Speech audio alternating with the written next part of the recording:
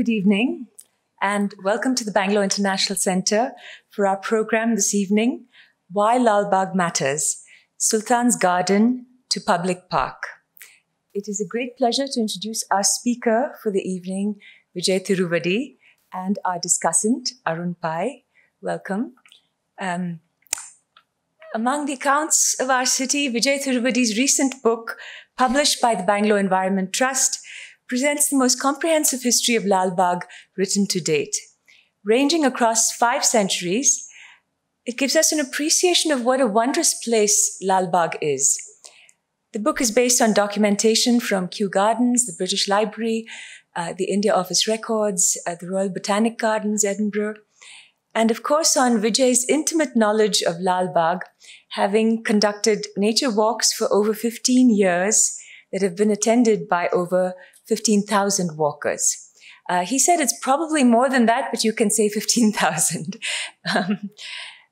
Many of you here, I'm sure, have been on them. And speaking for myself, I can say that his walks under the green canopy of Lalbagh have been a real source of solace and inspiration.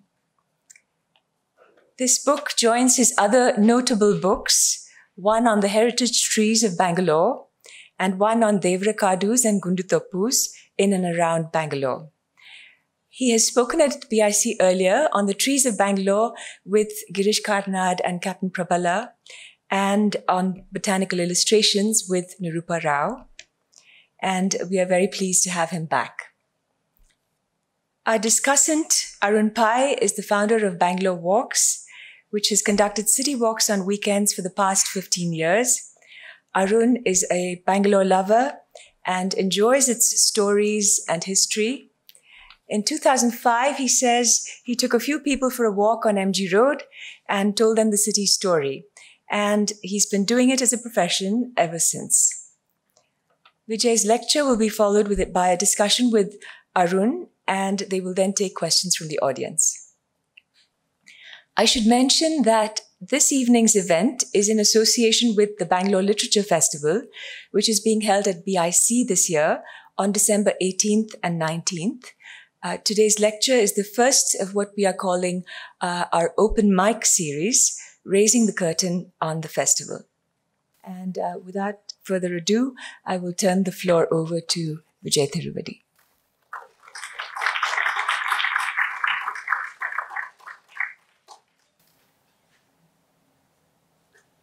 Thank you, Pratiti. My book on Lalbagh was written just about a year ago, hurriedly, and because of the pandemic, we've not had a chance to give a presentation on it or talk about it. So I'm very, very grateful to BIC for giving me this opportunity.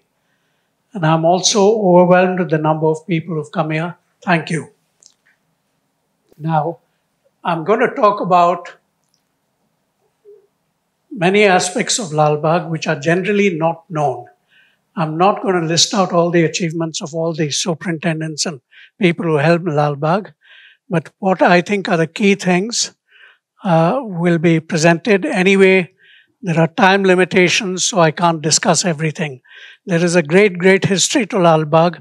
Most of it is not known to the public. We generally hear about and read almost every week in some paper or the other, or journal, about the last 4 superintendents of Lalbagh, starting after 1870. But there's much, much more about Lalbagh, which I wish to talk about. The book is called Sultans Garden to Public Park. That is where the activity was concentrated in Lalbagh. But before that, much before that, Kempegowda built his tower in Lalbagh on the rock, and by the side, he had a little flower garden to provide flowers to the people, to the temples in his domain. This was continued. This was 1537. This was continued by his son, Magdi Kempegowda, right up to 1559. Then we don't have records of what happened since, but they must have continued with the flower garden, Huvinathopu. And we know that when the Wadayars took that area over in the 1730s, there were, the Lalbagh and the area around right up to the fort were given as a Jagir to Haider Ali because he drove the Marathas out of Karnataka, out of Mysore then. And the Marathas had been raiding Mysore regularly and collecting tributes. They even partially destroyed Sringeri temple. So Haider Ali mounted an attack on the Maratha camps every night for 3 months and drove them out of Mysore. In recognition of that, the Wadayars gave him a Jagir from Bangalore fort, the Peta included, and what is now Lalbagh, this whole area. So Haider Ali started a garden in present-day Lalbagh, which is almost exactly the same area where Kempegowda had his flower garden. Haider Ali's garden was based on the Charbagh Muslim Persian style gardens, and he got his plants from the four other famous gardens in India at that time: Lahore and Multan, Delhi, and Arcot. Arcot had a beautiful Charbagh. Now I go back to the earliest part of what we call Lalbagh today. To start with, Lalbagh is very, very special in many ways. Today we talk about the little walled-in area, which is a public park and a botanic garden. But we can go right back to Gondwana land, which broke up into 4 or 5 pieces, and one of them was the Indian tectonic plate, which moved northwards and finally collided with the Eurasian continent. There it is, collided with the Eurasian continent, created the Tibetan Highlands and the Himalayas, and the great river valley systems, the Indus, Brahmaputra, and the Ganges were formed after that. Down in the peninsula, halfway between both Bangalore and Madras, present-day Madras, right in the center of the plateau at 3,000 feet, Bangalore city was formed. Now, the formation of the of the peninsula and the rock which just south in Lalbagh is quite spectacular. As the geologist, there was a Captain Newbold who was in the army, and he was also a great Orientalist. In the 1800s, he made a large number of trips in Peninsular India and studied the geology and the mineralogy of the whole area.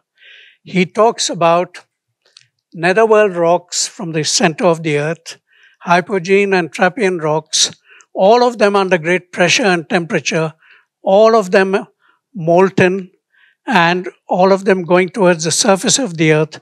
Before they hit the surface of the earth, they mix with the molten magma, finally break through, and then raft onto the lithosphere of the earth, and then stabilize 3 billion years ago. 3 billion years ago. 3,000 million years ago. And the Lalbagh rock, as we say today, is an outcrop of that, prodigious outburst, as Newbold mentions. Now, this rock is something which geologists from all over the world come to study even today, because it was originally called, granitic gneiss, even before that by Robert Bruce Foote, who was at the Mysore Geological Department. He called it Peninsular Gneiss. The last name which remains is gneiss complex. And it signifies a material which has undergone plutonic, volcanic, and sedimentary cycles, all telescoped into each other more than once, leading to deformation and metamorphism. And that is what we see in Lalbagh today. It's the finest place in the world to study the formation of the earth. As I said, this is 3 billion years old, and the Earth's age is 4.5 billion years old. So it's 3/4 of the age of the Earth, the rock you see in Lalbagh. We had a person who had come from Cape Town Observatory. He said, don't forget to mention, it's roughly 1/4 of the age of the universe, which was 12.5 billion years ago the Big Bang. So we have a tremendous geological heritage here in Bangalore in the Lalbagh rock, which we don't realize and we don't bother about. We trample over it. Anyway, that is our geological heritage. Now, Lalbagh has three things. One is the rock, going back to 3,000 million years ago. Then there were megalithic burial chambers just found next to the rock. Now, this megalithic burial chamber, right within present-day Walden Lalbagh, goes back to 1.8 to about 3,000 years ago. And for some reason, and it has to be a stupid reason, the artifacts inside were taken out, potsherds and urns, and put in the government museum. They're no longer there. We don't know where it is. Then they actually flattened the site out, just next to the rock. I don't know why they did that. But anyway, it's no longer there. But early Iron Age man lived right within Lalbagh. Then after that, we know Lalbagh, actually, the Lalbagh I talk about is any area, any place within 10 kilometers radius of the rock.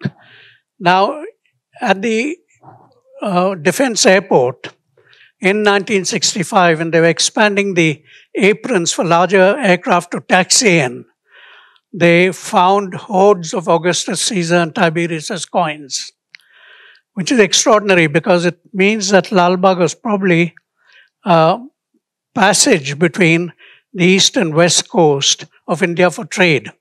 We know from Sir Mortimer Wheeler's excavations at Arikamedu, just 3 miles from Pondicherry, that the Yavanas, who were the bodyguards of the Tamil kings, lived there, and these coins were found there. He went into the quarters of the Yavanas. He also found arezzo ware, which are clay jars, which are filled with wine and brought all the way from Arezzo right into Pondicherry, Arikamedu, which means the Tamil kings lived very well because the Yavanas were the bodyguards of the Tamil kings and they were Romans.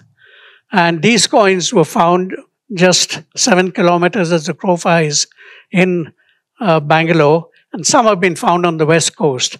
So I suspect that this Bangalore and Lalbagh would have been literally a passage for trade from the east to the west coast at that time, 50 years before Christ and 50 years after Christ.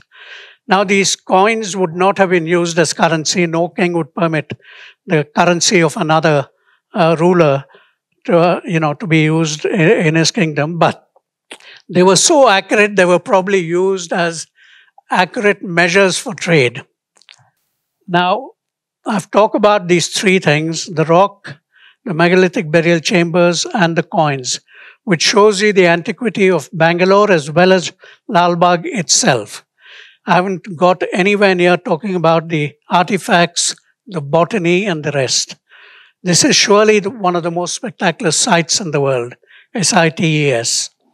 Now, the people who lived in Lalbagh, it would seem up to about 1600, were Jains and Hindus. They left behind artifacts, which we can see till today in Lalbagh itself. On the left, you have what is called a Veerakallu. That is commemorative stones, generally, 3 or 4 inches thick, were mined or they were quarried from a nearby rock. And bas-relief sculptures are made of the hero, commemorative stones actually commemorating the valor of the hero, whether he outlived the battle or not. In this particular case in Lalbagh, we have this next to the rock again, this wonderful bas-relief sculpture, which shows a warrior wielding a spear, which is obviously his preferred weapon of war. And on the left, you have 2 women celebrating with percussion instruments, which means that he outlived the battle. And these bas-relief sculptures are done with great subtlety. It seems quite rough as it is. But look at the way the spear is portrayed there. It is slightly bent, which gives it motion. It's as though it's about to leave his hand. So that I didn't know how to date it. Because right there, prominent, but I didn't have any dates. There's nothing on this bas-relief sculpture. So there's a gentleman from Indian Institute of Historical Study who said 1400 AD. So I said, how did he arrive at the magical date? He said, look at the headdress of the warrior and the hairstyle of the ladies who've got their hair piled up on the side. These were the prevalent styles during the Vijayanagar Empire, 1365 onwards, I think. And so he said, happily say 1400, nobody can contest it. So there you are. We say that in 1400, this sculpture was put up. You have another one or two of these in Lalbagh within the Walden compound even today. The other one's near the Joint Director's office. It's a beautiful sculpture showing a dead hero being assisted on his way by Apsaras to his heavenly kingdom Kailasa. Now on the right you have a Nishidi stone.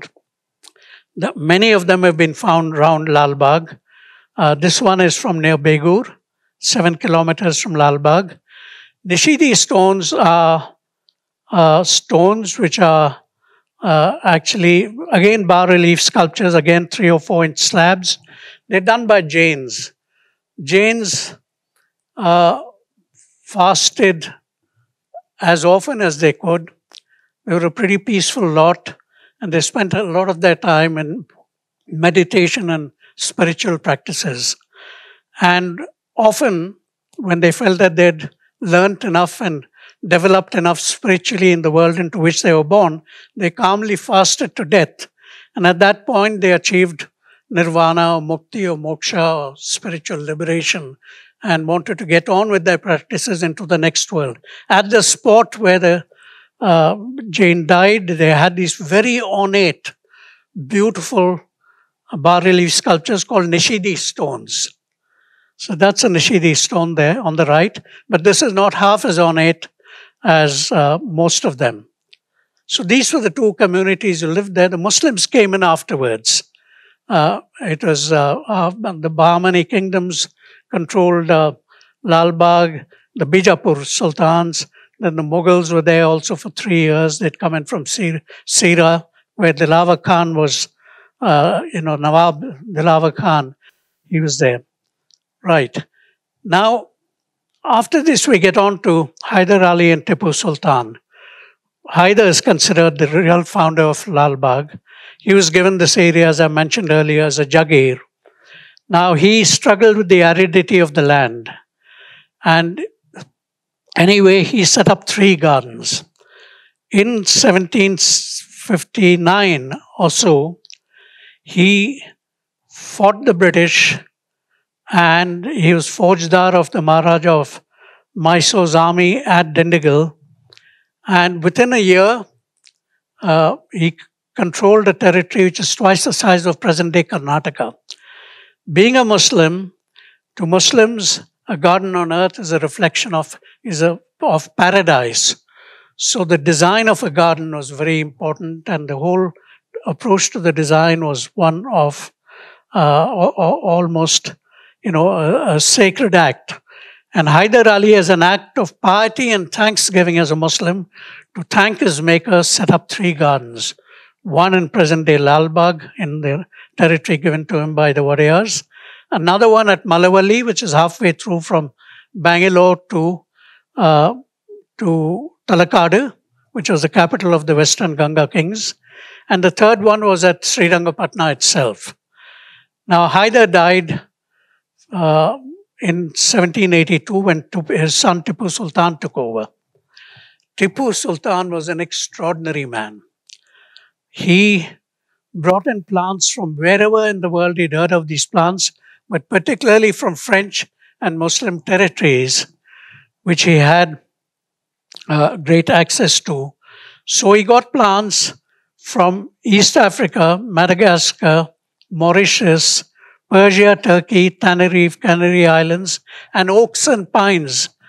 We're talking about 1782 around then. Oaks and pines from Cape Town, which was a great clearinghouse for plants worldwide.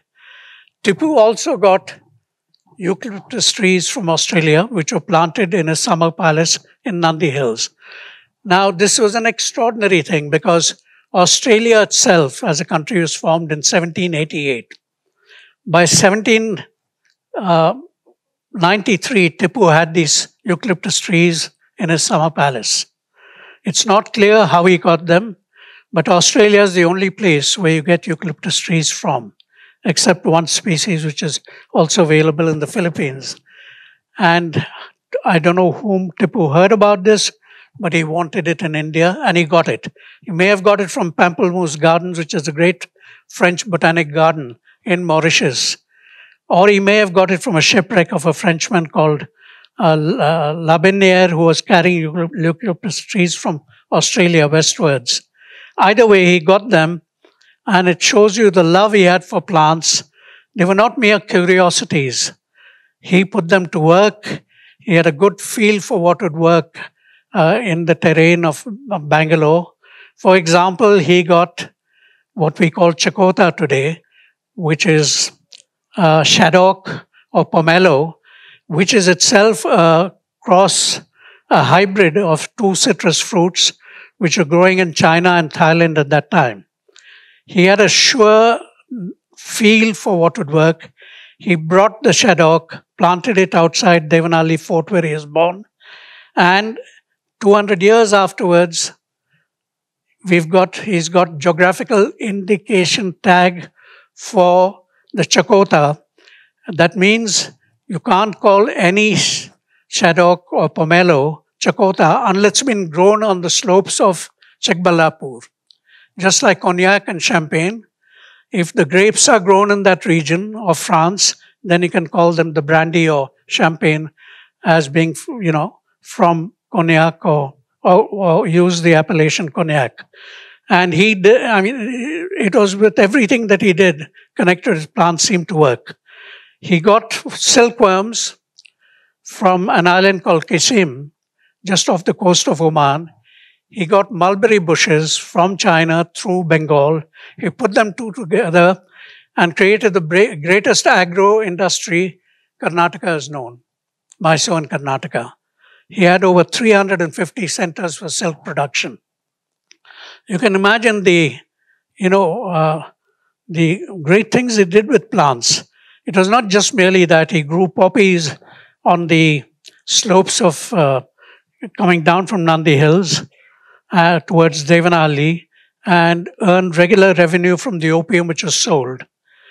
Then there are so many other things which Tipu did, connected with plants, like an extraordinary use of plants was creeper which has formidable thorns called Caesalpinia separia. And he used them, grew them all along his forts on the walls. And so if an enemy had crossed the moat, he still had to cross this, which was almost impossible to do. And so it goes on, it's endless. And when I talked about eucalyptus, it was not just a stray thing. Almost everything Tipu touched turned into so many other things later in the subsequent years. Today, those same eucalyptus trees are used for, eucalyptus pulp is used for newsprint. It is also used for making eucalyptus pulp first, then rayon grade pulp, and then it's converted into rayon cords for tires, which is done in Harrier Polyfibers in Karnataka. And he's hardly been acknowledged. He did more in a sense than the botanists at that time did. At that time that Tipu was there were three great plant collecting expeditions mounted out of London, one by the Royal Society, one by the Royal Horticulture Society, and one by 12 of Linnaeus' students called the Apostles. They went everywhere in the world, and they collected plants often at the cost of their own lives and funneled all these plants into Kew Gardens just outside London. When Tipu died, the British kept Lalbagh to themselves, and all the plants in Kew Gardens was available for being planted in Lalbagh and any other place in India. So that was the kind of change after Tipu which took place.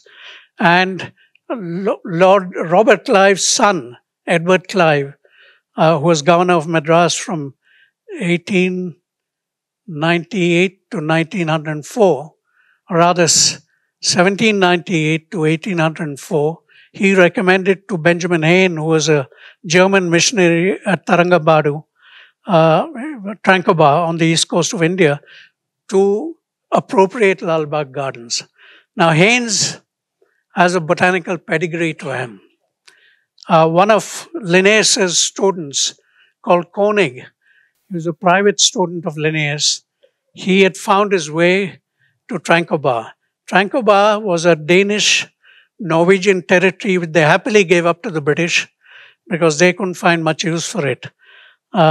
This is an image of photograph of Dansborg, a formidable fort on the seaside, which was built by the Danes. And Tranquebar grew around the fort. Now, the Lutheran mission and the Hall mission from out of Germany, they settled down in Tranquebar, and they were basically missionaries there.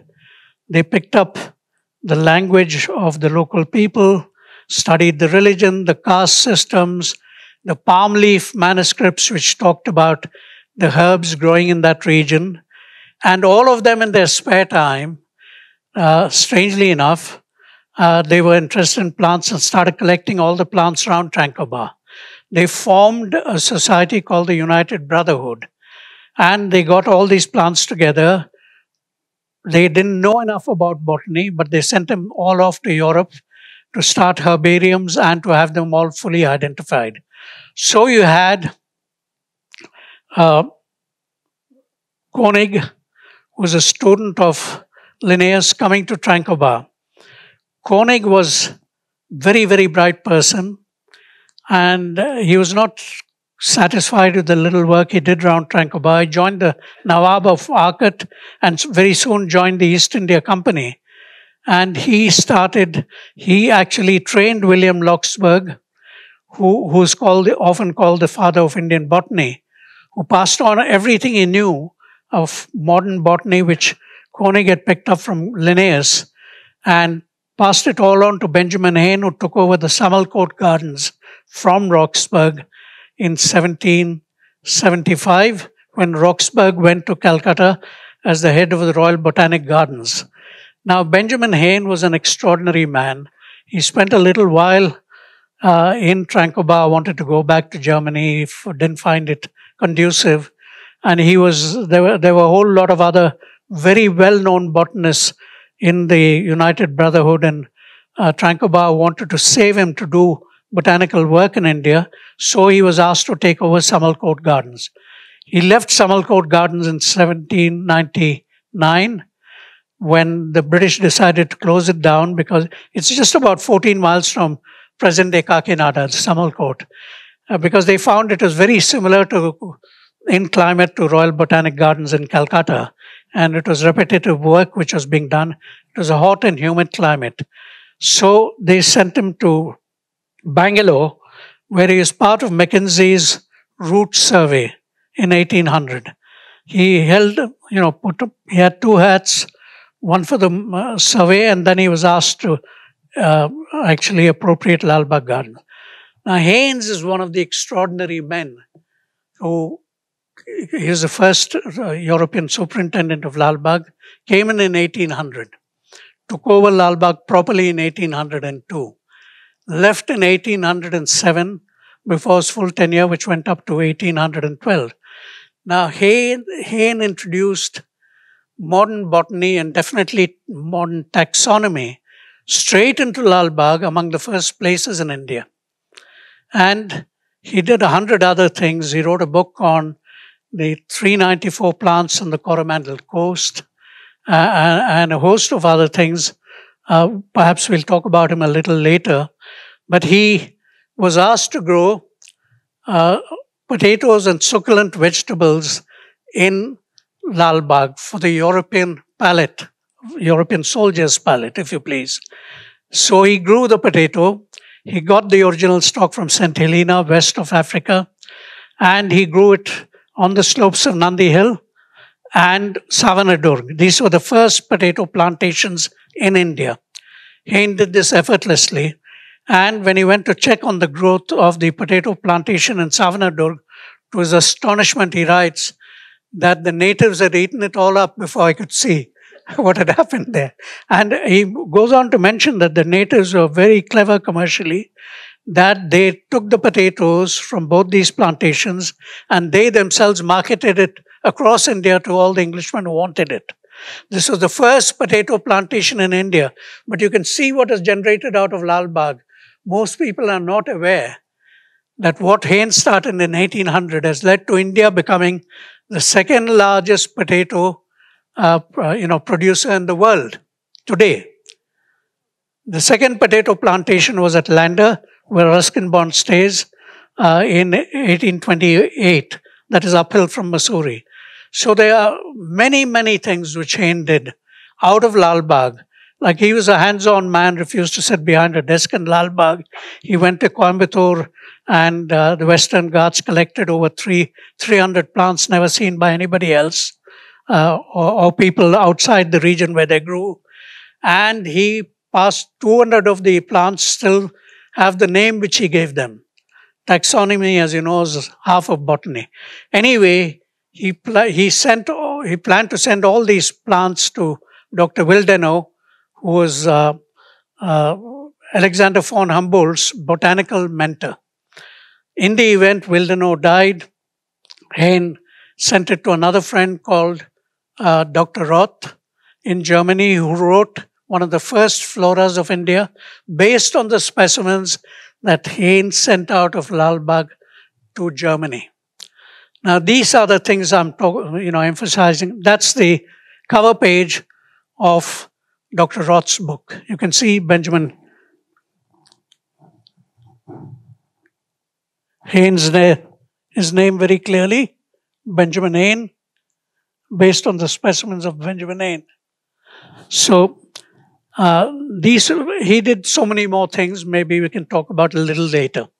So that was Benjamin Heyne, a very restless, brilliant Teuton who did things very, very thoroughly, and the mark still remains through the books.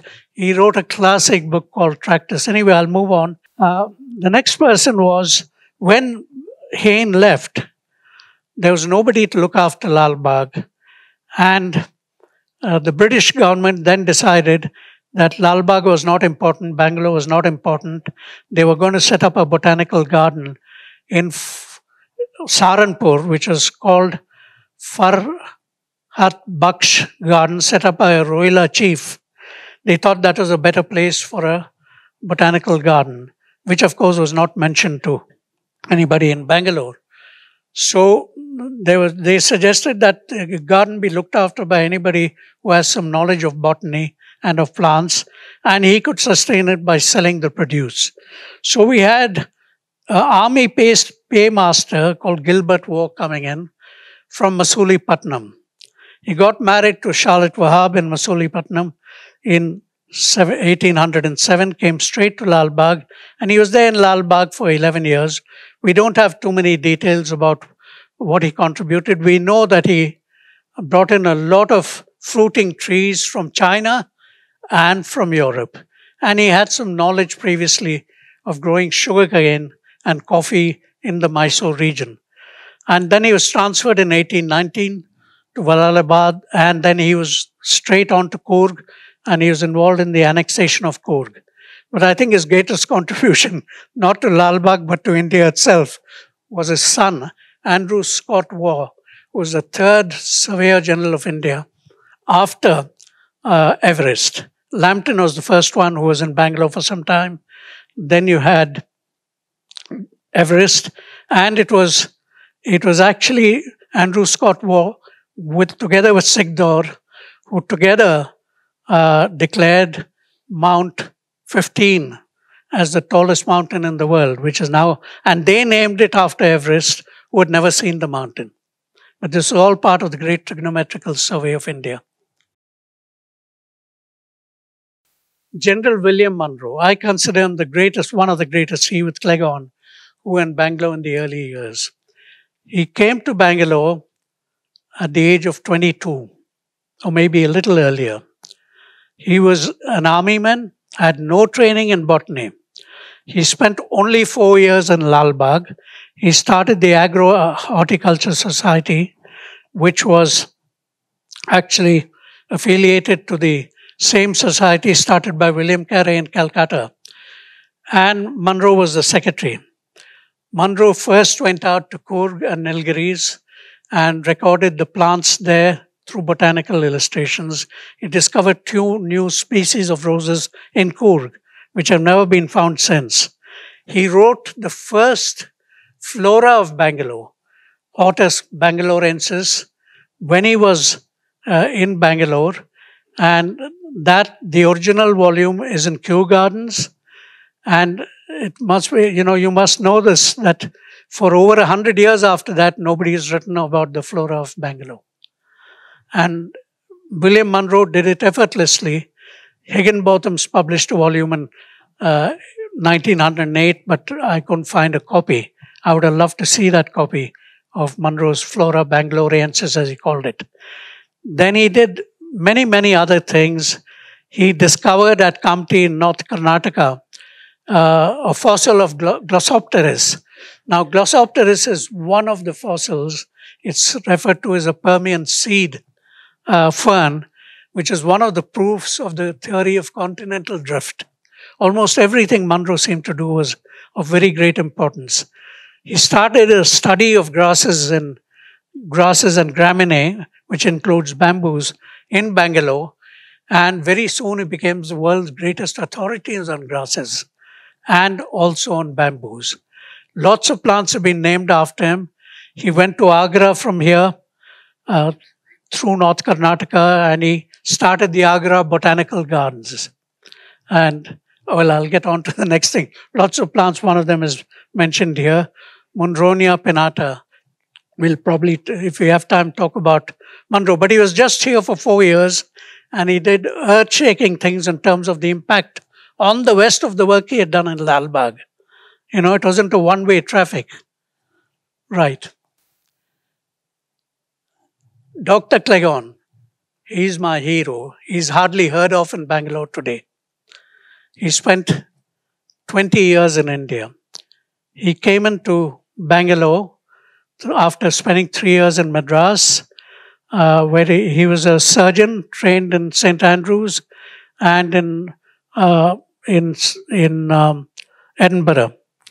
Now he's an extraordinary man. He's called the Madras Polymath. He did innumerable things, and all of them which are still to be admired, definitive works. He was posted in Shimoga in 1845. And his job in Shimoga was he was considered the chief vaccinator, which makes is of interest considering we're talking about vaccination in India today with the pandemic. He was the chief vaccinator operating out of Shimoga. He was also in charge of the hospital. He was the magistrate there, and every morning he'd go to the jail. But in his spare time, note down, in his spare time, he did trips out of Shimoga into the Malnad and Maidan regions. He got hold of a Maratha artist whose name was not revealed, and he made 450 drawings, which have recently been discovered in the Royal Botanic Gardens, Edinburgh. I'll talk about that when we get to the section on botanical gardens. But he did many, many other things. This shows a map of Shimoga right in the center, and the trips which Dr. Cleghorn took. Now, Cleghorn didn't even mention that he had made these trips. From the annotations on each one of the drawings, Mr. Nolte of Royal Botanic Gardens was able to make out the date of the visit and the place which he had visited. And put together, he managed to make this map out of his journeys out of Shimoga, which was all unofficial activity. And this artist he got hold of, whose name is not revealed, he was of the Gudigar class. They are traditionally from Sorab and in that area, Bidanur, where they were sandalwood carvers and often painted in temples also. This Maratha's artist made 450 brilliant, drawings of botanical illustrations, which I'll show you later. But this was the kind of work done by Cleghorn, and his family donated 3,000 drawings to the Royal Botanic Garden, which were not seen till 10, 15 years ago. And I got the first books, and I'm in correspondence with Dr. Nolte to find out all this, and very kindly gave me all this material.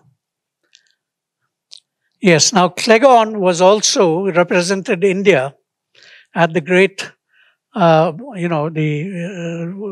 great international exhibition held at Hyde Park in 1851. And there, the building which housed the great international exhibition was the Crystal Palace. Now, when Cleghorn attended that, it was a huge section given for India, and the raw produce, the manufactures, the paintings, hundreds of things were exhibited in the Indian section, including the Kohinoor diamond. The Great International Exhibition was a defining point in the 18th century, in 1851, because there were 6 million visitors. At that time, that's a lot of visitors in England within a 6-month period. And Cleghorn enjoyed being there, but it had a tremendous impact on him and on India. In fact, the impact on Sir Jamshed Jejeebhoy was such that he started, based on what is seen in the exhibition, he started what is called the Bombay School of Arts and Industry, which later became the JJ School of Arts, among which there's some students here. And the first head of the JJ School of Arts was Rudyard Kipling's father, Lockwood Kipling. And the JJ School of Art, started by him, has molded, Indian art for decades afterwards. But the Crystal Palace is of importance to us in Lalbagh because that was the model on which the Lalbagh glass house was made. It's a miniature of the Crystal Palace, which is 3 stories high, completely a structure made out of glass, and all of the weight of glass transmitted through hollow, narrow, slender columns to the ground. Now, Cleghorn was so inspired by what he saw at the exhibition, he came back to Madras and held 2 exhibitions. They were very, very famous in their time, in 1855 and 1857. I talk about all this because that was Madras Presidency head that included all of Mysore, right from the west coast to Orissa, actually.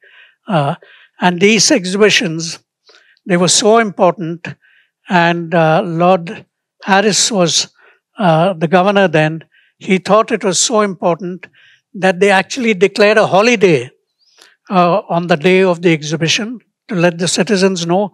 They fired 6 cannons, from the battery at Fort St. George in Madras. That's the picture you see, the firing of the cannons, announcing this exhibition, which was a very, very great success of all the produce in South India. And Cleghorn exhibited 28 different resins, 45 different kinds of woods, different dyes from plants and resins, a whole lot of things, including botanical illustrations. And this is all generated by Cleghorn, who was 2 years directly in charge of Lalbagh. And he moved in and out, and he was later made the first conservator of forests in India in 1857. Yes. Now, when Cleghorn came in, already after 4 years, you had Colonel Munro moving out in 1840. 1842, the Agri-Horticulture Society wound up. Cleghorn came in 1856, and there was nothing there in Lalbagh. Everything Munro had grown had practically disappeared. So Cleghorn felt this is not the way to go about things. He wanted professionalism in Lalbagh. So he talked to Sir William Hooker in Kew Gardens, and they decided to lay out the aims and objectives of Lalbagh, both for the Botanic Garden and horticulture, as well as they decided that they would get professional botanists from Kew to come and man Lalbagh. And so you had from 1858, when William New came in, right up to Marigada's tenure in 1973. Over a century, 6 gardeners who had been trained in Kew, which included Mr. Cheluvaiah as well as Marigada. There were 3 Englishmen, and there was, of course, Mr. Kempegowda. Now, William New came in 18... Okay, we'll move on to Black. Now, William New came in newly. He was very excited with what he saw in 1858. He landscaped Lalbagh. He built that bund, planted trees on the slope of the bund, which he created specially to plant trees there. He, within 2 years, in 1861, he listed out all the plants in Lalbagh, which was 1,100 and something, which was sent to Edinburgh. At that time, the focus was still, because of Cleghorn, in Scotland. Later, it moved to Kew Gardens. And he did numerous things with Lalbagh, but he pioneered them. And the listing of the plants is very important because within 2 years, he had already cultivated these plants, which are great successes in Lalbagh. Then he did a lot of other things for irrigation, so on and so forth, within Lalbagh. Now I'm going to talk less about the people who come in who helmed Lalbagh because they're quite well known.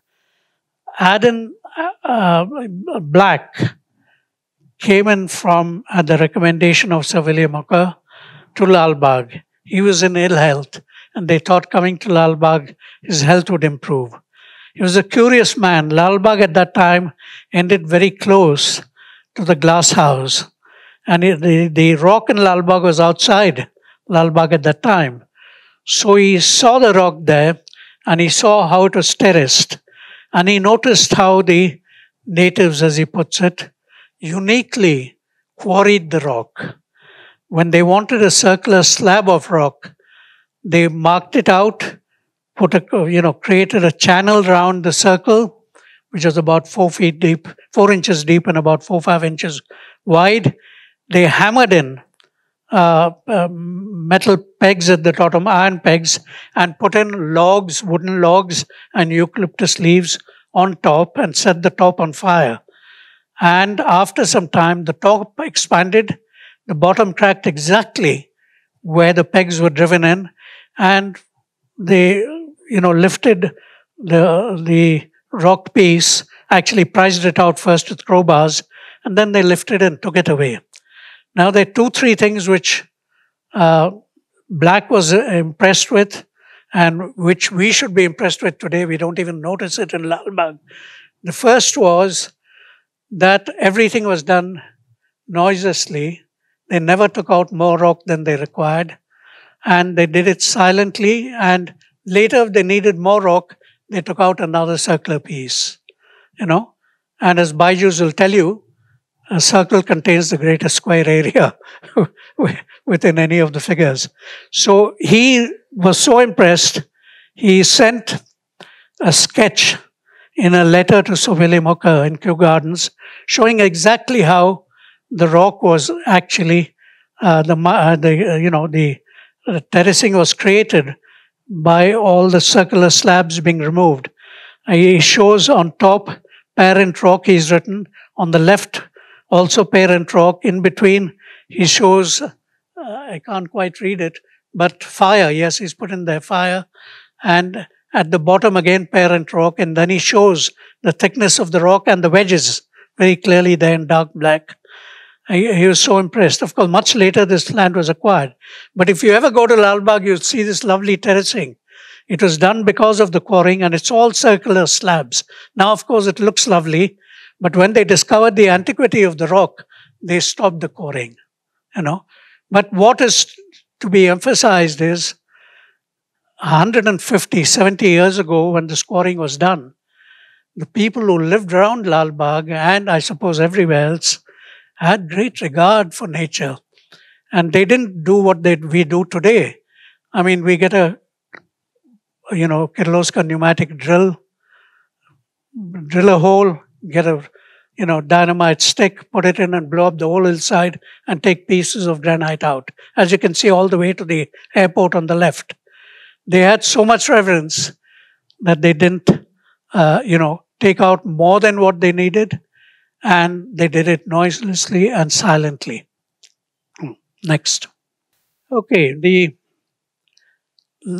Lalbagh, the glass house is actually based on the Crystal Palace, which was based on a plant structure, which was the, Victoria Regia, later called Victoria Amazonica. And this shows you a photograph of how a Victoria Regia can take the weight of a standing person on it without anything happening to the lily pad, which is turned up at the end.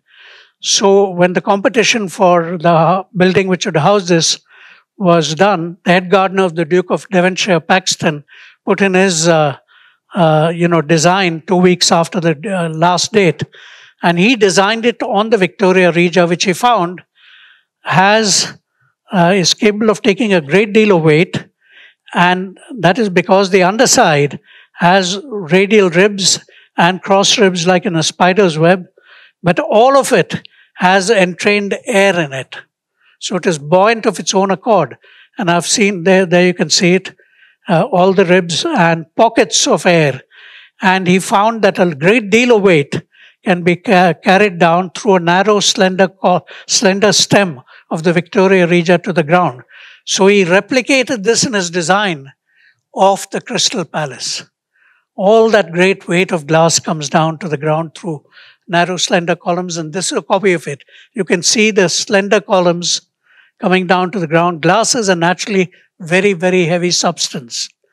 And this is a replica, the only one remaining now, because the original Crystal Palace burnt up in 2 major fires in Sydenham Hill, where it was taken to later.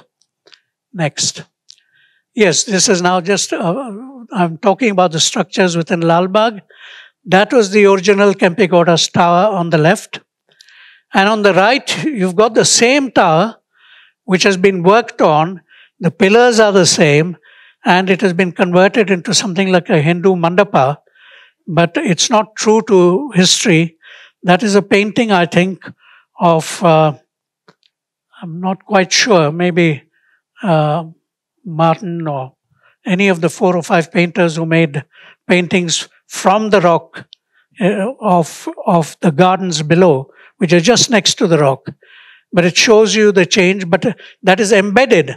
The original structure is embedded in the new tower, which was changed in Kempegowda's, in Kengal Hanumanthayya's time. Then this, of course, the famous Cheluvaiah Hall. It was actually constructed in 1860s. And this is where Cheluvaiah used to spend most of his time. It's a small hall, exquisite architecture. It also held a herbarium which had disappeared, but it was done in that hall. It was a lecture hall for young horticulturalists. Next. Botanical illustrations. I'll stop at the botanical illustrations. Yes, in erstwhile Mysore state, you had 3 centers for botanical illustrations.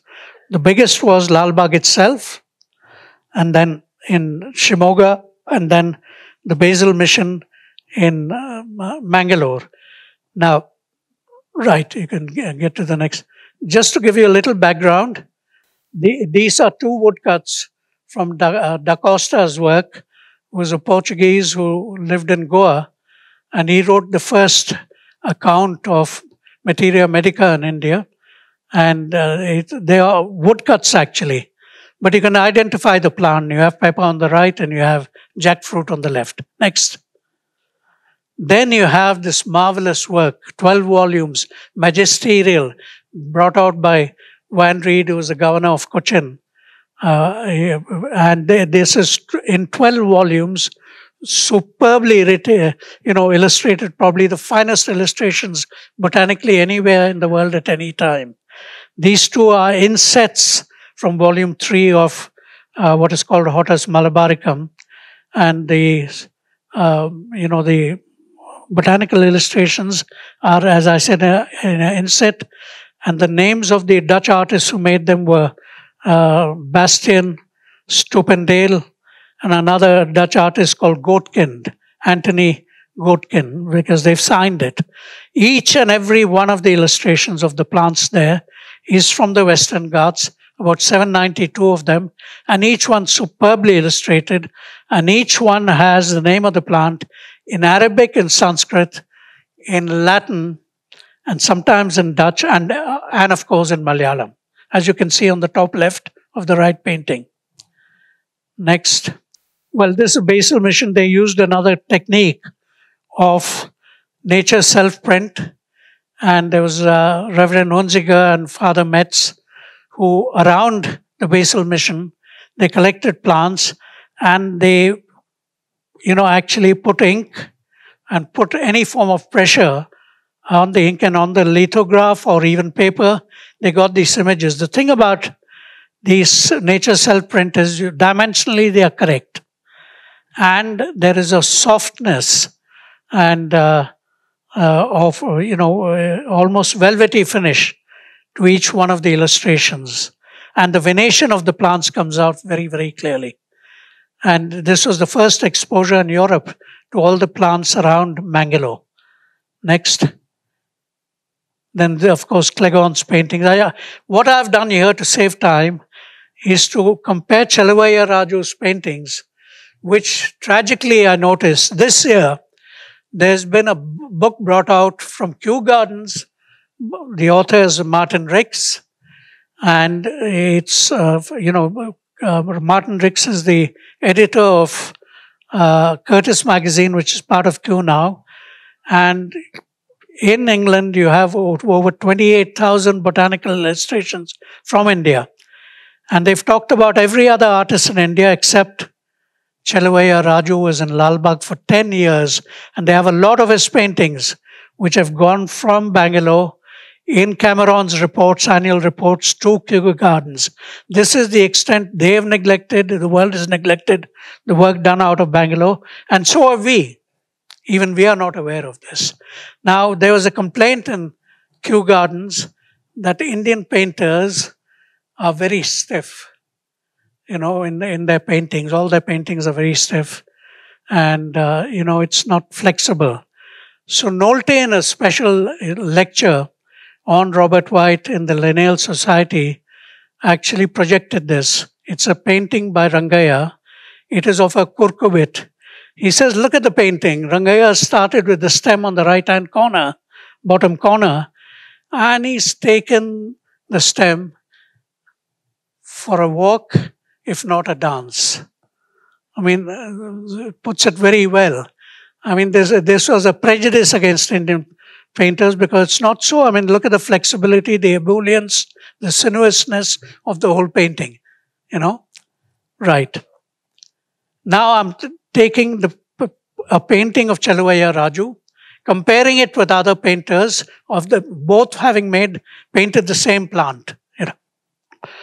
We have what is called here, painting on the left is by Cheluvaiah Raju, the one on the right by Govindoo, which Kew Gardens and everybody else knows very well. Now, this is of a plant called Castorospermum austral. It was found where the Brisbane rivers empties out into the sea, and what's called Moreton Bay. In fact, it's called the Moreton Bay bean plant also. And look at the difference between the paintings of the same plant by two different artists, Govindoo on the right and Cheluvaiah Raju from Lalbagh on the left. These plants were very soon planted, and you have an avenue of it from Maharaja's statue to Siddhalingaya's circle today, the whole way through. Unfortunately, it's been beautifully covered with diesel dust. So you can't see the flowers in pristine beauty like these. But look at how beautiful the flowers are and how beautifully these paintings have been executed. Next. Now, on the right is a painting of a mango by Cheluvaiah Raju. Look at the different way these botanical illustrations are painted. They're all botanically and scientifically accurate. Dimensions, proportions, the colors, all of it. The one on the right is done by Cheluvaiah Raju so beautifully that he's cut the mango and you can almost feel the juices flowing out of it. On the left is a thing which you constantly see with mango trees. They're beautiful magenta colored new leaves. So beautifully portrayed here. Next. Yes, this is called Kigelia pinnata. You have a stand of them in Lalbagh. You have it in different places in Bangalore. It comes from Africa. The one on the left is by Govindoo. The one on the right is by Cheluvaiah Raju. Look how it's superbly done, but differently. Now, it's also called the sausage plant, and Cheluvaiah Raju has painted the sausage. It goes like that at the right bottom. Cheluvaiah Raju here, I think what he's portrayed is certainly superior to Govindoo's paintings, which are very well known in Europe and America today. Next this is the painting of our simple Karela, or Mormodica Charanta, as it's called in Latin. The left one is by Govindoo, the right one is by Cheluvaiah Raju. I wouldn't dare attempt to paint this. Look at how the texture of the bitter gourd comes out, so beautifully done. Even the pen sketch on the left bottom and left top by Cheluvaiah Raju. Superbly done, sinuous, the flowers are there, the leaves are very clear, and the texture of the bitter gold. Next. Yes, the one on the left is called Calotropis. This is, it's commonly called the milkweed. You find it all over the countryside in India. This was painted by Govindoo. These were the last two, by the Maratha artist of Cleghorn. These were the last two paintings done by him, I think, for Cleghorn. The left painting shows the flowers and the leaves. These flowers are so beautiful. They are used as garlands for Lord Ganesha in Benares in all the temples. Garlands are made out of this. And Queen Liliuokalani of Hawaii, she made jewelry replicating these flowers, and enamel work, very beautifully done. And on the right, you have the famous Indian datura, which is deadly poisonous. It's a beautiful plant, and I've got 5 daturas painted and shown in different ways so that you can see what you can do with botanical illustrations. This is Nature Self-Imprint by Cleghorn himself of the datura. It's also called Brugmansia. It's got a number of names. And look at the velvety finish, a rich softness using this technique. Look at the venation of the leaves, comes out very clearly. The left is, I think, by Marianne North, who was a famous painter. It's an oil, painting. And this is of what was called Brugmansia. It was found in Chile. Bartram, plant collector, bought it and brought it to America, sent it to Kew Gardens, now it's come to India. And you have this growing beautifully in Lalbagh and in the 3rd block park in Koramangala. And you've got the same Brugmansia, or datura, which has been Datura stramonium, which is shown in Hortus malabaricum. It's a copper plate, hand painted later.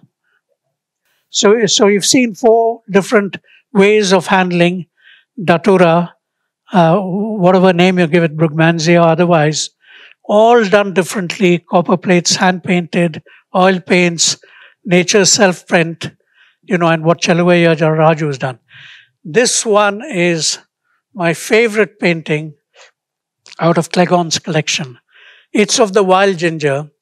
It was made when they saw this plant. Science did not know of this plant, but it was painted anyway by the Maratha artist. It was painted at a place called Hulial, very close to Dharwad. They didn't know the plant, but he painted it nonetheless, and it's part of the Cleghorn collection in Edinburgh. Then in 1993, 3 taxonomists, Velayuddin, Amal Raj, and a third one, Muralidharan, found this 50 miles away in a tea garden where it's growing endemically, and it was established that this is the wild ginger, and they gave it a name, a scientific name. For the first time, it's called Curcuma karnatakacensis today. This is again, now I'm only talking about Cheluvaiah Raju, 3-4 of his illustrations. This is a beautiful one of the Chakotha or the Shadok. Look at the painting, the restricted frame.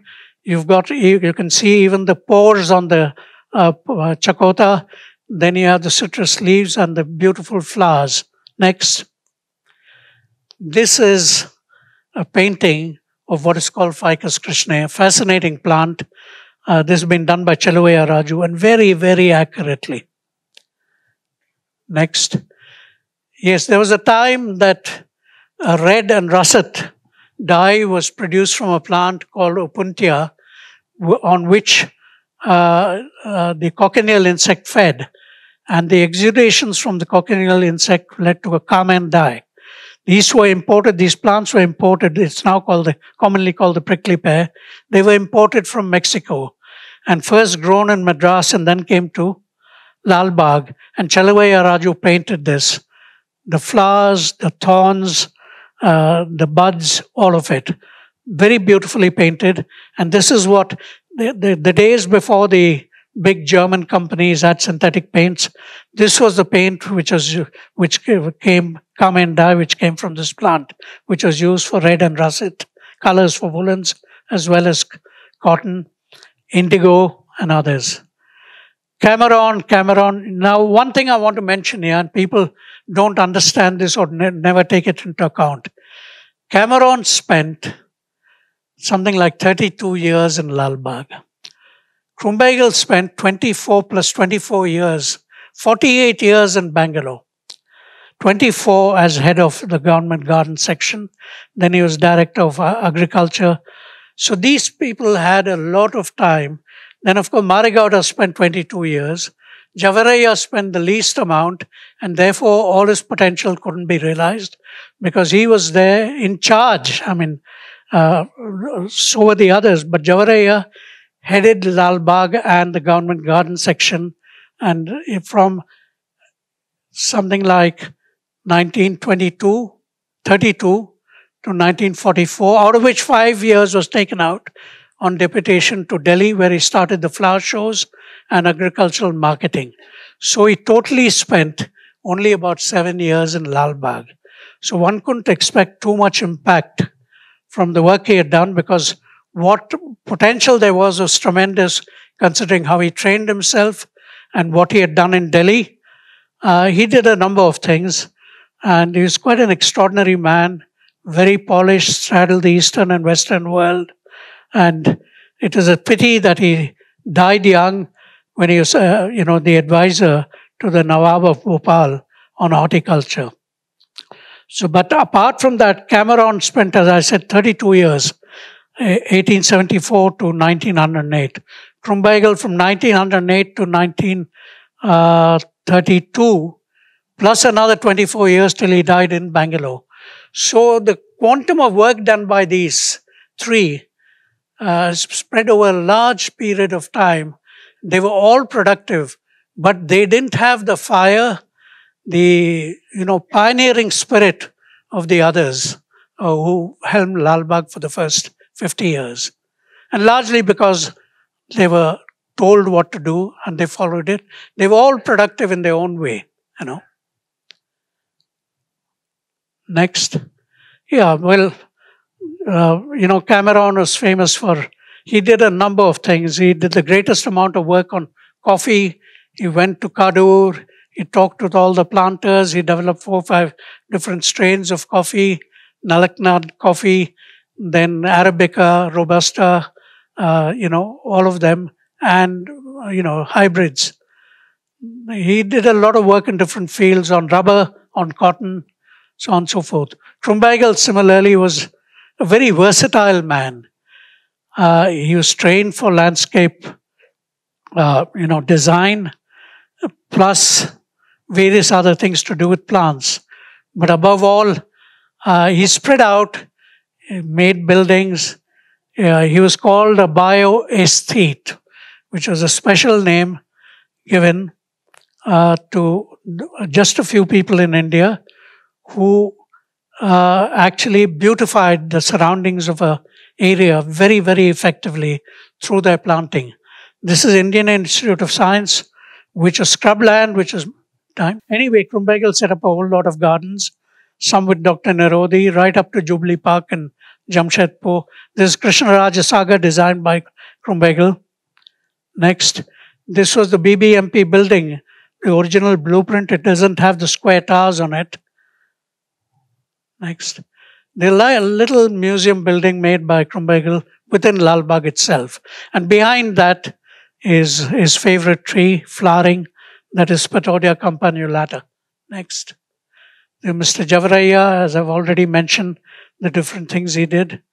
Cheluvaiah, when he was in charge of Lalbagh, you had this beautiful interior with the fountain there, which is all gone now, and that lovely trellis work, which let in enough light, but didn't make the whole area inside was very cool. This is the glass house, right? Yes, this was the big thing which took out 5 years out of Lalbagh for Mr. Cheluvaiah. He was transferred to Delhi, where he started the flower shows based on the flower shows in Lalbagh. And it was so successful that the Delhi flower shows have been compared to the Chelsea flower shows. And this is a photograph from a newspaper of the first flower show in Delhi in March 1934, where the Viceroy of India, Lady Linlithgow, she inaugurated it, and Mr. Cheluvaiah is to her right, showing her around. Next. Now, I think the greatest achievement of Cheluvaiah was when he was transferred to Delhi. This is hardly talked about, people don't know about it. He was asked to head what is called the Agricultural Marketing Division of the Imperial Council of Agricultural Research. Now, this was a stupendous undertaking. All the fruits and vegetables and agricultural produce were to be identified across the face of India, from Burma to Balochistan, from Kanyakumari up to Kashmir. And then they were to be marketed across India first. And Cheluvaiah spent some years involved in that, and he headed that. And this is a beautiful photograph because it shows you Cheluvaiah in many moods, immaculately dressed as he always is, sitting on the ground, checking apples, in Kashmir before they're packed and dispatched. Now, if today we get Kashmiri and Himachal Pradesh apples in Bangalore within 2 days of their dispatch, it is because of what Cheluvaiah started, identifying what is produced where and how to transport it across the country. Of course, he spent very little time there to see it all grow up, but I can mention this very clearly and categorically about Mr. Cheluvaiah. He spent very little time in Lalbagh, but he was still a very great institution builder. He started the Indian Institute of fruit at Hesaragata, Mandya orchards, a whole lot of institutions, but he didn't live to see them all thrive as today. Next, Maregowda took everything which was done for 100 years out of Lalbagh to the rest of Karnataka, and he was the last of the Kew gardeners. He spent over a year in Kew. This is how he approached it. Maregowda introduced a lot of things for farming, dryland farming, seed culture, seed protection, soil testing equipment, a tremendous number of things. The nice photograph of Maregowda with Dharmaveera, the governor of Karnataka, almost on their knees, looking over grapes in a vineyard. This is my book cover. That is a photograph of the statue of Chamarajendra Wadeyar, the 10th, made by a sculptor. It was a bronze sculpture made by Onslow Ford, who made it was in Curzon Park in Mysore. Kempegowda brought it to Lalbagh and put it there. It is, I think, symbolic of the movement of power and the center of power from Mysore to Bangalore. And Ford made only one other sculpture in India, that is of the Raja of Darbhanga in Dalhousie Square in Calcutta.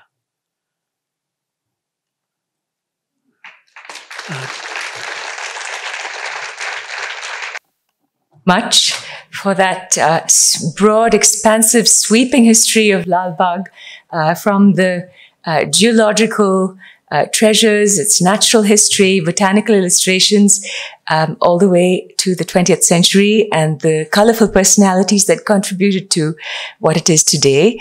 I'd like to invite Arun Pai on stage at this point to moderate the discussion and to take a few audience questions if there's time. There was pin drop silence for 1 hour 20 minutes. He didn't have a sip of water. How many of you have been on a walk with Vijay in Lalbagh? Could you please raise your hands? Okay, so you know what I'm talking about. I've been working with him for 15 years and I hate to tell him to stop talking. And today I had that terrible job of giving him a hint that you have to stop in 40 minutes and then you spoke Vijay for 1 hour 20. I'm sorry. So we allowed you twice your time. And so since so many of you, like me, have shared and enjoyed every word he said, I was given the task of actually asking some more questions, okay, to dig deeper into something else. So I'll probably just say two things. Almost everything he said today is in this book. So, you know, if you felt it was an encyclopedia of information that it was overwhelming, it was. It's all there written nicely. Vijay has this habit of speaking like a talking encyclopedia. He speaks like he writes. I think almost everything you said I've read in the book. So I think that's one thing that if you found a lot of great information, it's all here. It's in one place. That's something very nice. But what I will try and do is I will read a couple of passages from the book that interested me and ask him something deeper. Not controversial, but you know, something which is the answer not in the book. So I'll since we are short of time, I've just picked a few passages. But what interested me a lot was the little line on Kempegowda. This flower garden, Hoovenatota, was laid out in 1537 with a view to growing flowers for worshipping in temples. Now, this was the first time I had ever seen in writing that actually traced the antiquity of Lalbagh beyond 1760s, like, as most of us know, to almost 500 years ago with Kempegowda. It's not the common narrative, it's not something I'd heard about. So my question to you is, it's quite a big deal.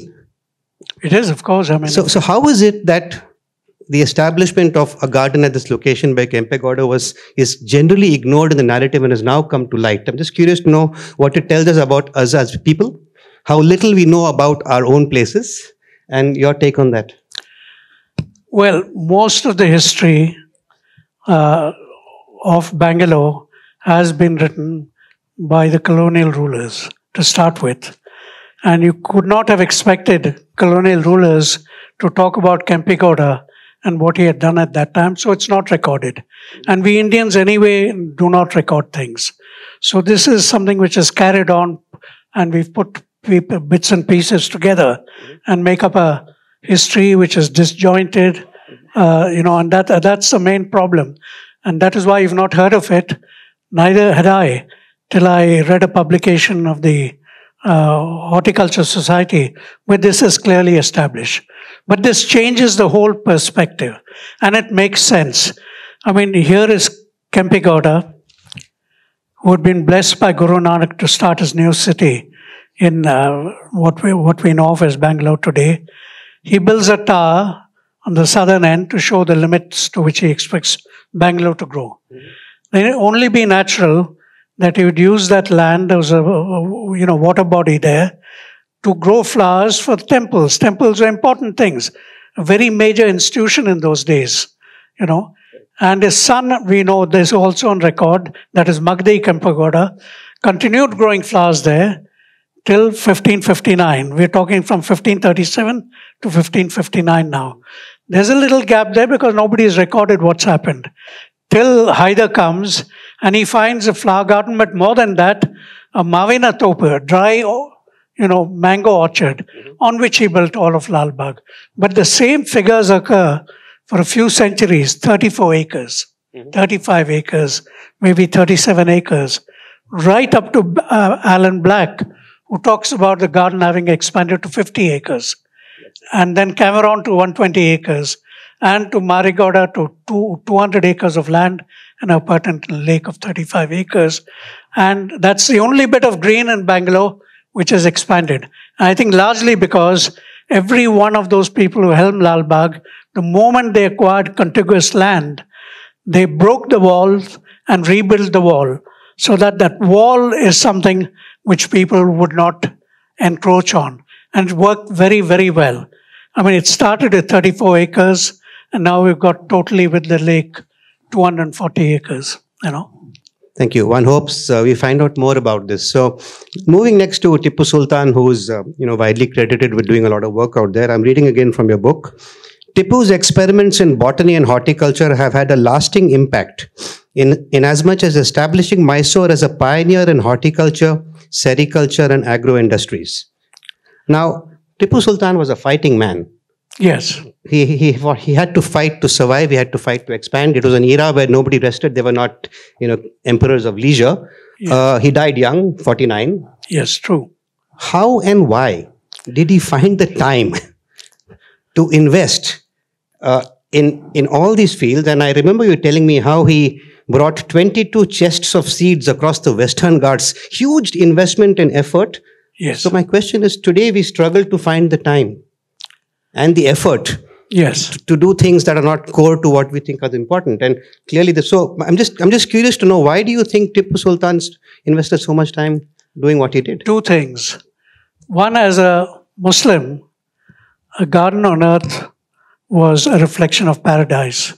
This is important to understand the psyche and the thinking of Muslim rulers.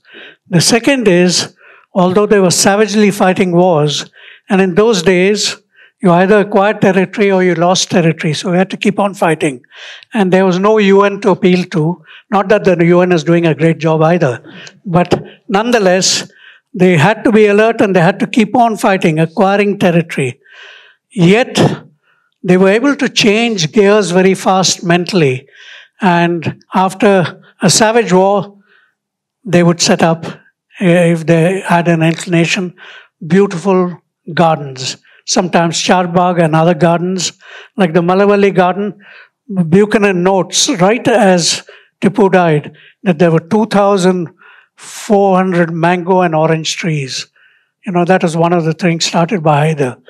But they were extraordinary people, and Tipu particularly, his love for plants, how plants permeated his thinking and his father's, and how he put it into practical application. Like even in the dispensation of justice, for a minor crime, the criminal would be let off if he planted 2 trees and saw them grow to a certain height. If it was a major crime, he had to grow fruiting trees till they bore fruit, and then he was let off. Garlands were, jasmine garlands were placed around the necks of esteemed guests right through from Haider's days. Everywhere plants seem to, sort of be a major thing, dominating their thinking. Then, of course, he started the sericulture industry. Then, of course, Chakotha, which I've just talked about. But he was a driven man. I mean, he went to Turkey, collected figs. Turkey is the home of figs worldwide. That's where it comes from originally. And then that culminated ultimately in Javaraya setting up what is called the fig garden at Ganjam, which is on the outskirts of Srirangapatna. Everything Tipu did seemed to work out very, very well. That was one thing I had not mentioned earlier. Then, of course, I mentioned sericulture, poppies, opium. He was the person who started.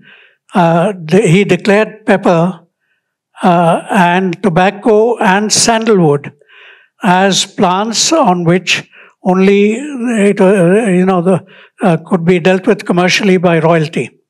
That continues till today as far as sandalwood goes. It has not changed. The state owns the sandalwood plant even if it's growing accidentally in your property, Yeah, fascinating. Yeah. When I talk about Bangalore, we are often asked, why is Bangalore the IT capital, the knowledge hub? And most of the answers go back to the setting up of the Indian Institute of Science in Bangalore by the Tatas, who should ideally have set it up in Mumbai. So for a variety of reasons, it was set up here. It's just 100 years old, and you can trace back a lot of Bangalore's today to an institution built 100 years ago. True. Lalbagh is an institution, is what I get from what an institution based in Bangalore, where some of the world's leading figures in their fields operated from. Modern botany came to India through Lalbagh. Yes. So my question is, where all these people you mentioned, Cleghorn and Munro, they were all spectacular figures Yes. who contributed or brought their knowledge into Lalbagh. I'm interested in the reverse.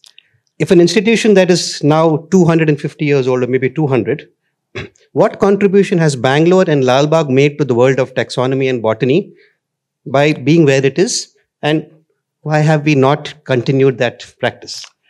Well, in a sense, I answered, this is all bits and pieces, but the identification, the wild ginger was done by Indian taxonomists, 3 of them, which it was unknown to science, that plant, right from when it was painted till 133 years afterwards. So you find bits and pieces like this everywhere because we didn't record things at all. Like, for example, the American, agricultural department wanted 4 fig trees from India.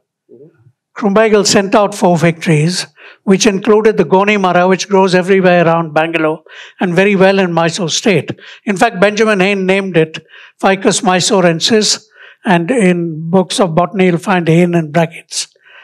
Now, extraordinary thing is, this also shows you the way we think and the way the Western world thinks. In a place called, it's Palomar College, next to San Diego in America, they produce excellent wine from the figs of the Goni Mara. We have never thought of it in India. And if any of you go to San Diego, go and buy a few bottles of that wine, take pity on me and bring back one for me. But they produce wine and jellies from the fig of the Goni Mara. And Karnataka today has Goni Maras everywhere. Everywhere. You've got a massive one in Lalbagh, which has got a spread of 180 feet. We would, when we talk about Goni Mara, that's the way we think. We would rather go back, I think, to Kalidasa's poem, see if it's mentioned there, incorporate that bit into our body of knowledge. But to investigate it, find out its uses, applications, so on and so forth, we don't do. And lots of the things which have happened have not been recorded at all. Italian cheesemakers, they use a lot of figs of different kinds which are not edible, in the sense they're not tasty, but they use it to flavor cheeses.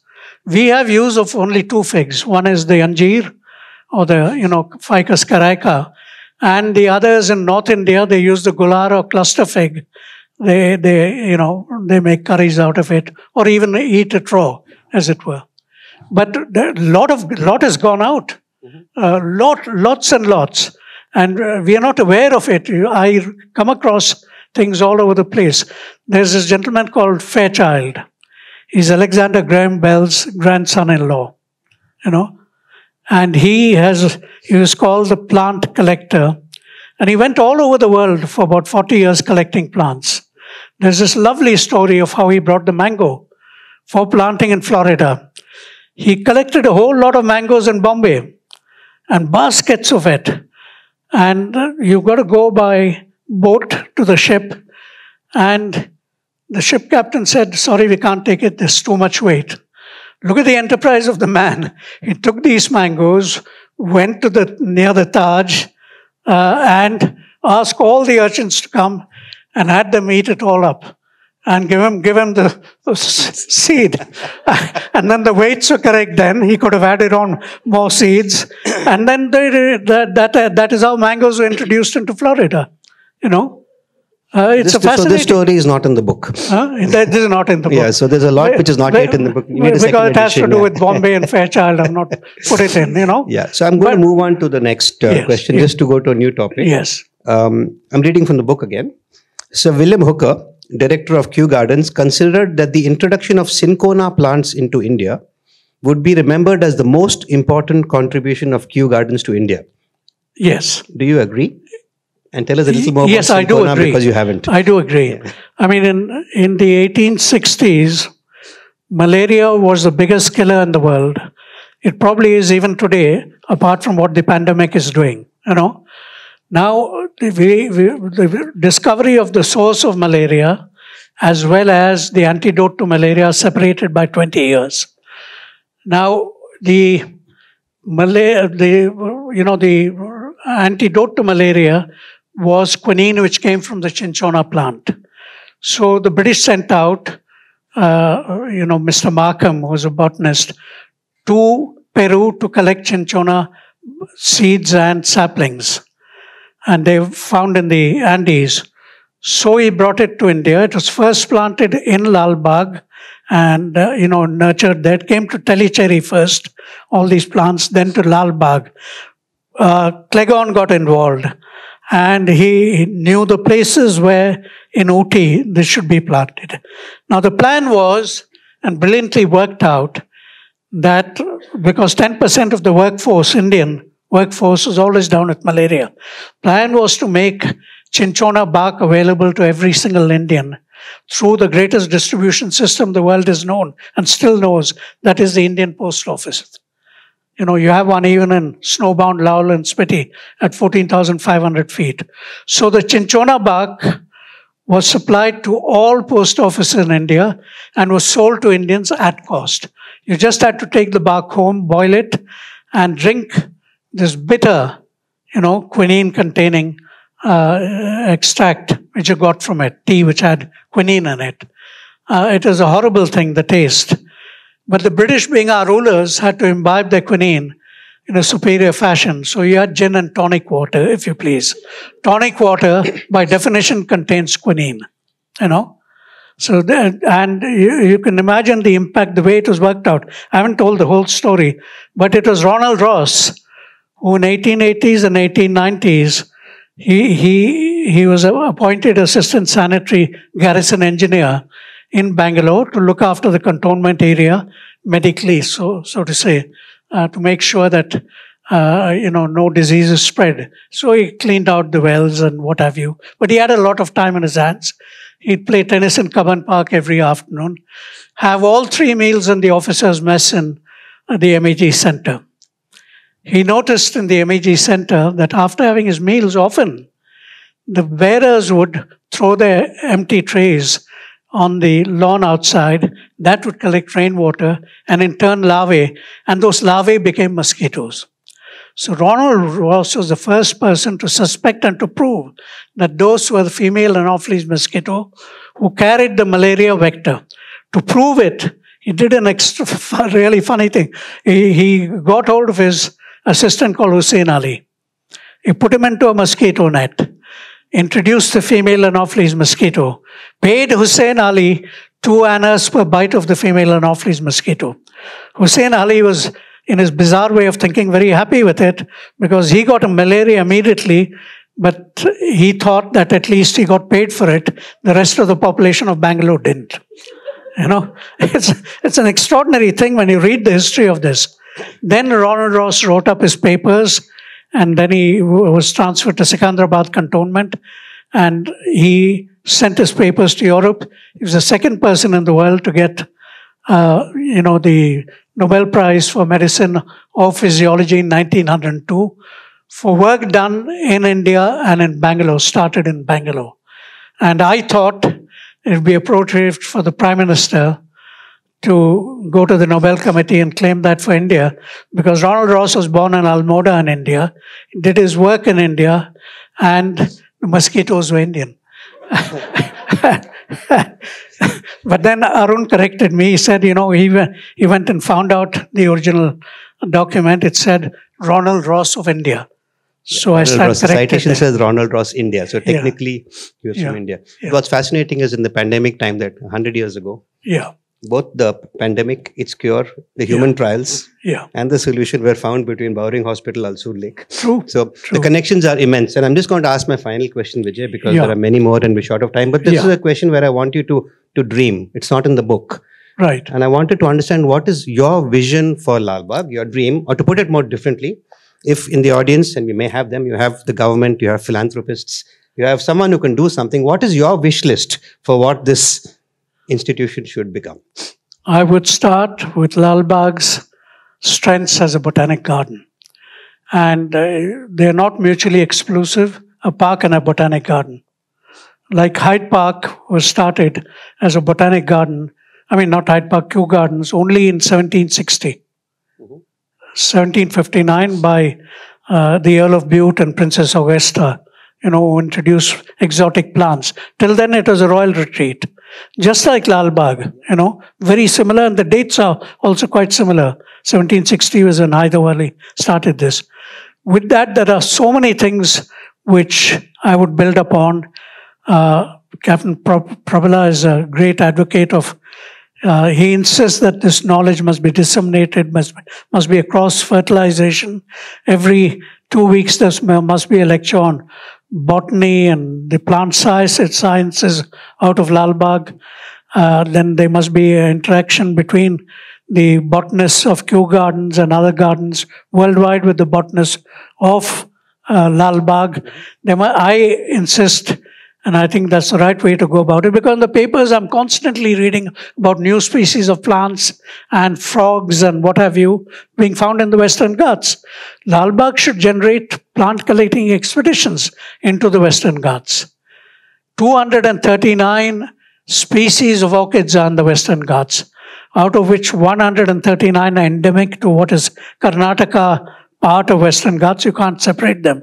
So there should be a huge orchidarium, because it's at the same heights that the orchids grow in the Western Ghats. And India is one of the great places for orchids, And we should have an orchidarium in Lalbagh. And last year, in fact, they did have an exhibition of orchids during the Republic Day function.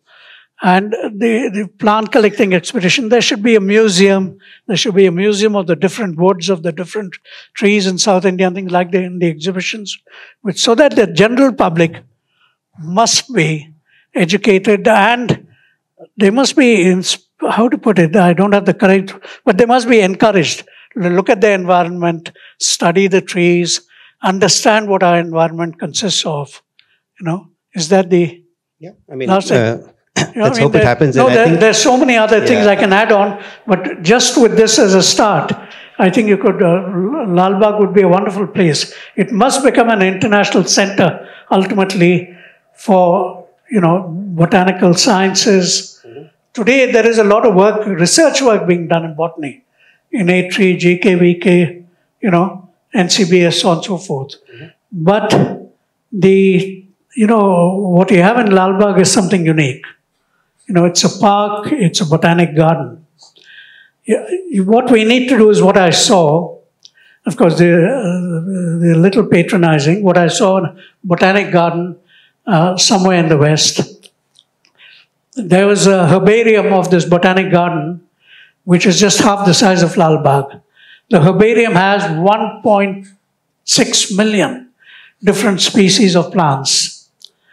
And I saw a little girl run into the herbarium with a plant in her hands, just the roots sticking out, no soil. And the young men there who were preparing these charts and pinning down the plants, they came around to her and asked her what was she doing there with that plant. So she said, how my mother is, she's completely useless. I found this plant in our house. She said, go to the botanic garden, they'll tell you what it is. So I'm here. So they couldn't identify the plant. Then she picked up courage to say, call the boss man down. He might know. So he came down. He had a look at it also. He said, I don't know this plant, but you've got to do me 3 favors, young lady. So then she quietened up. She didn't know what was going on. He said, I will put up this plant on our website, and it'll go all around the world, And there'll be a number of botanists who will be able to identify it. I'll take out photographs of the roots and stem and leaves and everything.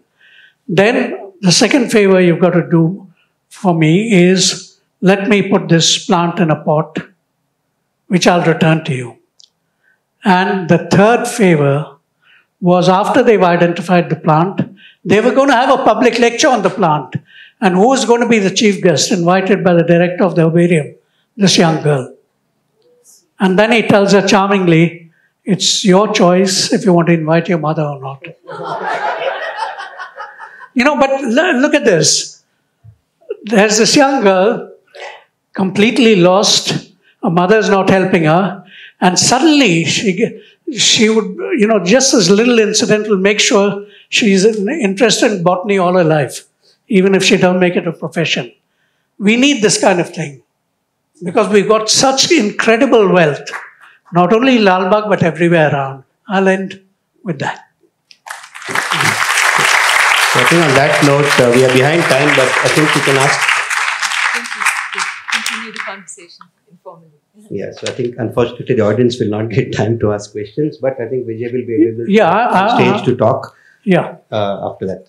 So we'd like to thank Vijay Thiruvady and Arun Pai. As you can see, I think this is just the tip of the iceberg. We've had this wonderful panoramic, magisterial view of the history of Lalbagh, but also all the connections to many distant continents through this luminous botanical world that seems to lift all of our spirits. Before we conclude, there are a few people here whose presence we would like to acknowledge. Captain Prabhala, who was closely connected to the writing and production of the book. He was formerly the head of the Bangalore Environment Trust, and he's here. I'd like to mention the grandchildren of Mr. Javraya, Harish Padmanabha and Sharmila Gowda, who are here.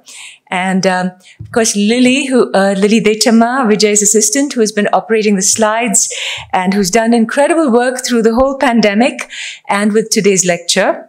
And I should also mention that on Monday, November 29th, that is, at 6:30, day after, we are screening a film on Krumbigel called The Maharaja's German Gardener. And Vijay has also been interviewed for that film. So we hope to see you at that event. And thank you all for coming this evening. This is probably one of the largest audiences we have had for a lecture since the pandemic, which is very encouraging to us and a tribute to Vijay's extraordinary work and the many people that he has touched. So thank you. Thank you. I'm humbled. I just want to mention here that our chairman, Dr. Yellappa Reddy, is tied up in another function which he was committed to over a month ago at Cheluvaiah Institute of Oncology. So he couldn't make it. Otherwise, we would have had him here also as part of the panel. Right.